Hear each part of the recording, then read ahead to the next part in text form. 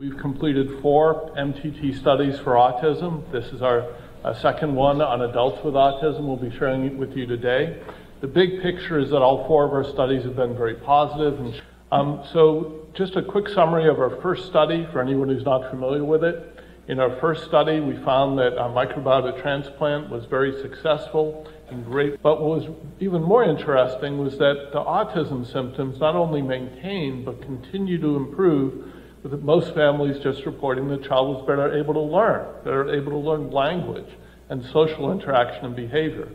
So at the start of the study, 80% of them, over 80% had severe autism. It was very positive, and the FDA awarded us fast track status based on just this phase 1 study.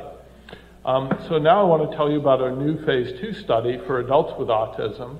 It's a randomized, for a most effective dosing strategy, we went from